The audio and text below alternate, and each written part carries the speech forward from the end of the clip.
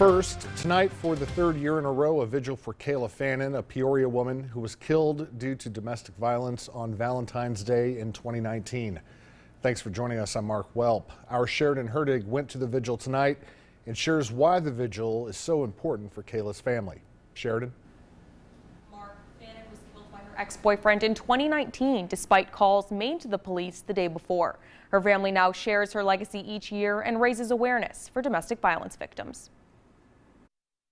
Purple balloons flying high for Kayla Fannon in front of the home she was murdered in. Remembered by her 4 children and family, even 3 years later, Kayla's legacy lives on in Peoria. We come down here every year to show our support for her and to get the community kind of involved, to not let domestic violence be still an issue in our community.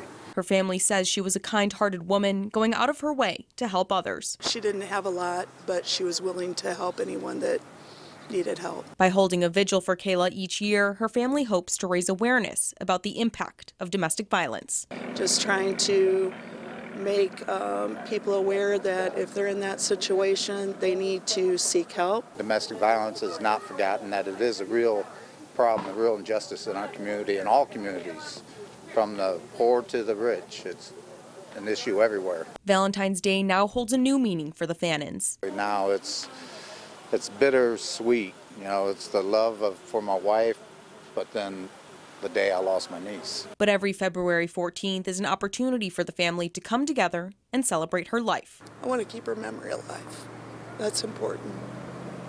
It's important for me. Kayla's aunt, Marnie Rora, adopted 3 of Kayla's 4 children, the 4th with the father. She says while it's difficult to be reminded of what happened to Kayla 3 years ago every day, she's thankful to be able to take care of Kayla's children. Mark.